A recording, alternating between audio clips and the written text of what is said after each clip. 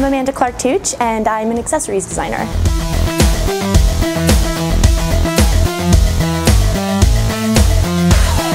Well, I'm actually getting my master's at the University of Houston in costume technology, and I've always kind of liked making things from scratch. It kind of gives you a sense of creationism a little bit, where you're like, oh, this is my magical thing that I made, and nobody else can say they made this. So it's kind of it's nice to know that you have that capability in you. It's mostly just the fabric I come across. I saw this fabric at a high fashion fabrics and wanted to make something out of it, and here it is.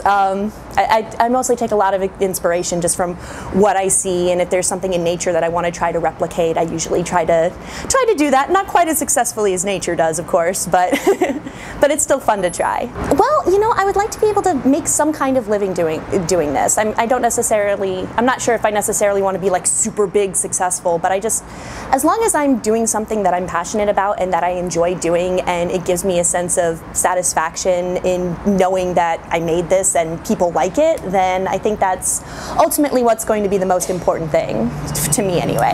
So what's your RAWk experience? What do you hope to take from RAWk? Honestly, I'm not really sure. I haven't done an experience like this before, so I'm just hoping to take as much positive as I can and just kind of make new friends, meet people, actually be able to interact with people who are looking at my work, and, you know, either give positive or negative criticism, as long as you see it and you have something to say about it. Well, then just say my name is, and I'm a RAW artist. My name is Amanda Clark-Tooch, and I am a RAW artist.